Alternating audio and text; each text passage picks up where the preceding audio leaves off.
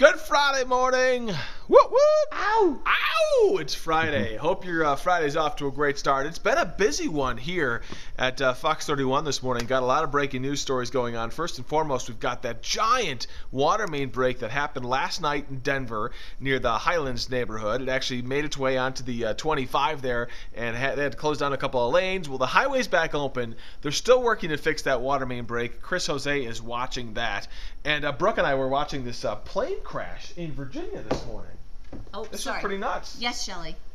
All right, plane crash in Virginia this morning, and what happened was a plane crashed into the top of an apartment building, and essentially, you got to see the video of this. We're going to show it to you on the news.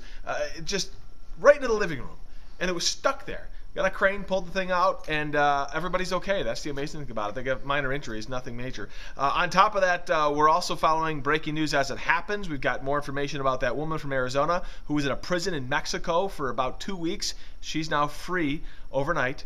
We'll have the latest on that. And a windy forecast for your weekend, but warming up, right, Jen? No, just windy today. Just today. And then tomorrow the winds drop back to about 10 to 15 miles per hour, so okay. breezy for Saturday. What do I know?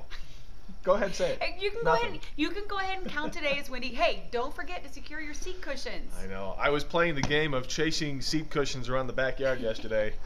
I hope nobody saw me because I looked like a goof. Sorry I left you hanging. That's all right. She's busy. I mean, the producer is talking to us in our ears, and Fasten your seatbelts. happy Friday. You too. Happy Friday. We made it. Have a great weekend, everyone. We're on TV from 5 to 9 every weekday on Fox 31 Denver. See you later. Woo-hoo.